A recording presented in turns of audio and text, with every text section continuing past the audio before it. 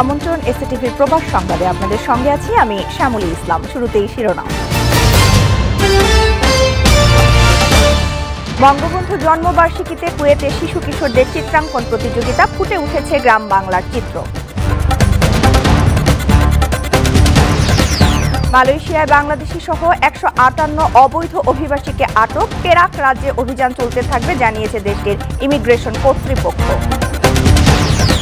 কানাডার house of Commons ও সিনেটের প্রধান প্রশাসনিক কর্মকর্তা হিসেবে নিয়োগ পেলেন বাংলাদেশি বংশোদ্ভূত শায়লা আনোয়ার।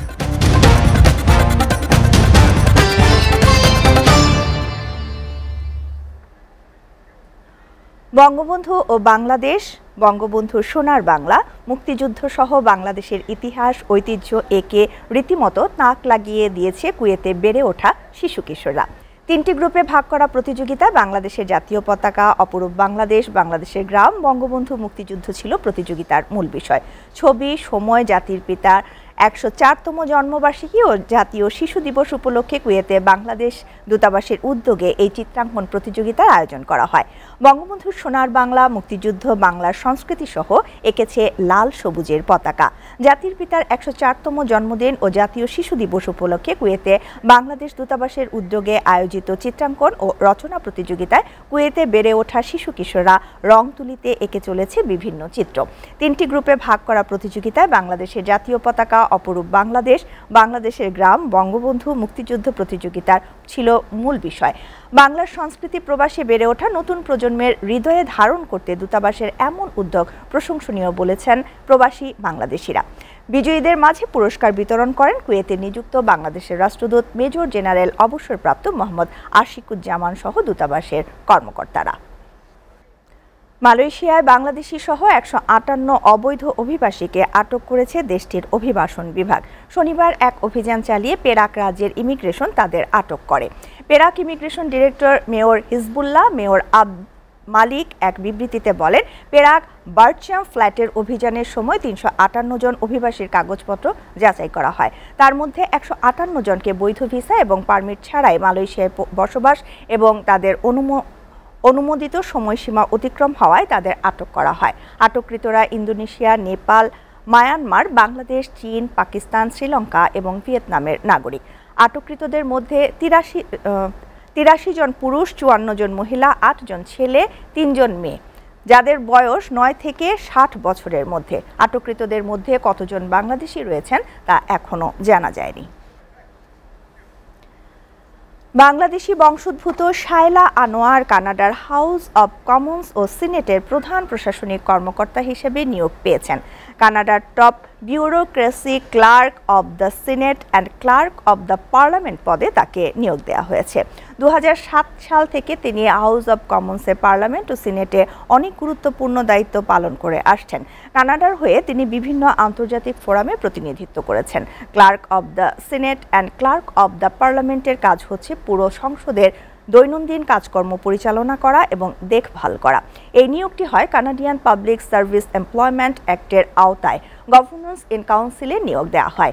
এই পদের সুপারিশ আসে ক্যাবিনেট থেকে, অর্থাৎ মন্ত্রিসভার অনুমোদনের পরই কাউকে নিয়োগের জন্য প্রস্তাব পাঠানো হয় এবং গভর্নর্স ইন কাউন্সিল নিয়োগটি দেওয়া হয়। শায়লা আনোয়ারের নিয়োগ আগামী 6 মে থেকে কার্যকর হবে। ঢাকার মেয়ে শায়লা আনোয়ার বড় হয়েছেন কানাডার অটোয়াতে। এসএটিভির প্রবাস সংবাদের এই পর্যায়ে নিচ্ছে একটা বিরতি। এসএটিভির সাথেই থাকুন।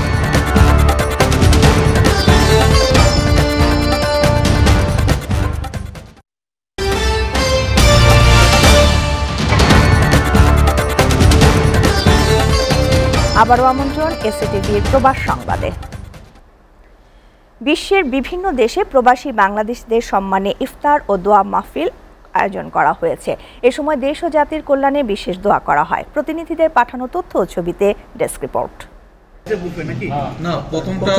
বরিশাল বিভাগ কল্যাণ পরিষদ কেন্দ্রীয় কমিটি সংযুক্ত আরব আমিরাতের আয়োজনে প্রতি বছরের মতো এবারও বিভিন্ন কমিউনিটি, সামাজিক, সাংস্কৃতিক ও প্রবাসীদের সম্মানে ইফতার ও দোয়া মাহফিল অনুষ্ঠিত হবে।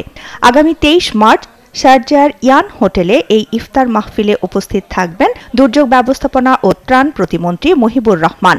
এই উপলক্ষে বরিশাল বিভাগ কল্যাণ পরিষদ কেন্দ্রীয় কমিটি এক প্রস্তুতি সভার আয়োজন করে। অনুষ্ঠানে সংগঠনের সভাপতি মোহাম্মদ রাজা মল্লিকের সভাপতিত্বে ও সাধারণ সম্পাদক নোমান আফতাবের সঞ্চালনায় উপস্থিত থাকবেন সংগঠনের সহসভাপতি সিরাজুল হক, মিজানুর রহমান, শেফালি আক্তার আখি, আবুধাবি আঞ্চলিক শাখার উপদেষ্টা উত্তম হাওলাদার, সভাপতি প্রকৌশলী মফিজুর রহমান, সাধারণ সম্পাদক মোহাম্মদ সৈয়দ আমিন। কাতারে প্রবাসী বাংলাদেশিদের সম্মানে ইফতার ও দোয়া মাহফিল করেছে কুমিল্লা সমিতি কাতার।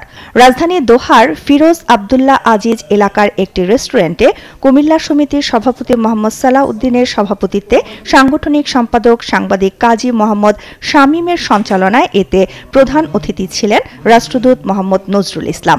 সংগঠনের সাধারণ সম্পাদক আরিফ মজুমদারের সার্বিক তত্ত্বাবধানে উপস্থিত ছিলেন দূতাবাসের প্রতিরক্ষা উপদেষ্টা ব্রিগেডিয়ার জেনারেল এম খায়ের উদ্দিন, বাংলাদেশ কমিউনিটির সভাপতি মণ্ডলীর সদস্য শফিকুল ইসলাম তালুকদার বাবু, জালাল হাসান, আইয়ুব আলী, বাইজিদ হোসেন শামীম, নোমান ইউসুফ, বাসির খান সহ আরও অনেকে। অনুষ্ঠানে ইসলামী আলোচনা ও দোয়া পরিচালনা করেন মুফতি ফজলুর রহমান তোহা। আসন্ন হবিগঞ্জ লাখাই উপজেলা পরিষদের নির্বাচনে চেয়ারম্যান পদপ্রার্থী অ্যাডভোকেট মুশফিকুল আলম আজাদের সমর্থনে সৌদি আরব রিয়াদে হবিগঞ্জ লাখাই উপজেলা প্রবাসীদের উদ্যোগে মতবিনিময় সভা ও ইফতার মাহফিল অনুষ্ঠিত হয়েছে। রিয়াদের একটি রেস্টুরেন্টের হল রুম বিশিষ্ট ব্যবসায়ী মুসা মিয়ার সভাপতিত্বে যুবনেতা মোশাররফ আহমেদ মোসাহিদের মনোমুগ্ধকর সঞ্চালনায় প্রধান অতিথি হিসেবে উপস্থিত ছিলেন ব্যবসায়ী মাইনুদ্দিন মানিক। আরও উপস্থিত ছিলেন সাখাওয়াত হোসেন, জুয়েল মিয়া, আজিজুর রহমান, তৌসিক জিহান সৈকত।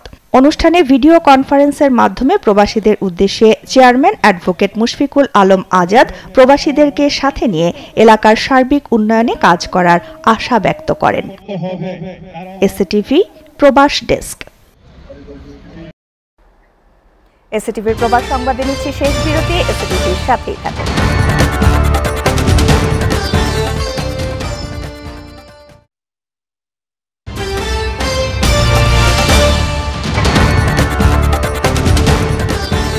আপনারা দেখছেন এসএটিভির প্রবাস সংবাদ।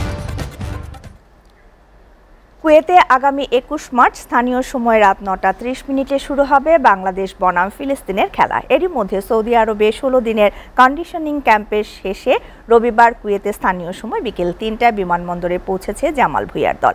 বিশ্বকাপ বাছাই পর্বে বাংলাদেশ দলের খেলা নিয়ে আগ্রহের কমতি নেই কুয়েত প্রবাসী বাংলাদেশিদের মাঝে। বাংলাদেশ দল কুয়েতে খেলতে আসবে শুনে ব্যাপক উৎসাহ উদ্দীপনা বিরাজ করছে বাংলাদেশ কমিউনিটিতে। শেখ জাবের আল আহমদ আন্তর্জাতিক স্টেডিয়ামে আগামী 21 মার্চ অনুষ্ঠিত হবে বাংলাদেশ ফিলিস্তিনের মধ্যকার খেলা, যেখানে একসাথে খেলা উপভোগ করতে পারবেন 60,000 দর্শক। 4 তলা বিশিষ্ট স্টেডিয়ামে প্রথম তলায় রয়েছে ভিআইপিদের জন্য পার্কিং এবং হেলিপ্যাড, দ্বিতীয় তলায় রাজকীয় হল এবং বিশ্রামাগার, আছে বিশাল meeting room, press conference room, 54টি cabin. এসএটিভির প্রবাস সংবাদ শেষ করার আগে শিরোনামগুলো জানাবো আরও একবার। বঙ্গবন্ধু জন্মবার্ষিকীতে কুয়েতে শিশু কিশোরদের চিত্রাঙ্কন প্রতিযোগিতা, ফুটে উঠেছে গ্রাম বাংলার চিত্র।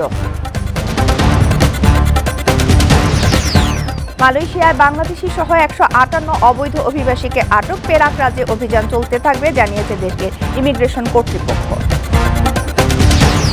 কানাডার হাউস অব কমন্স ও সিনেটের প্রধান প্রশাসনিক কর্মকর্তা হিসেবে নিয়োগ পেলেন বাংলাদেশি বংশোদ্ভূত শায়লা আনোয়ার।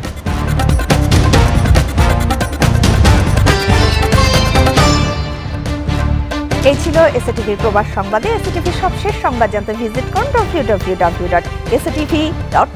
এতক্ষণ সঙ্গে থাকার জন্য ধন্যবাদ সবাইকে।